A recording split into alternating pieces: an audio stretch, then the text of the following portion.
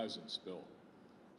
Secretary of the Navy, or SECNAV, the Honorable Ray Mabus, has come to Naval Support Activity Naples, Italy. He's here to talk with sailors and Marines. And the key item during this all-hands call is naval presence. We get that presence by four things. It all start with P.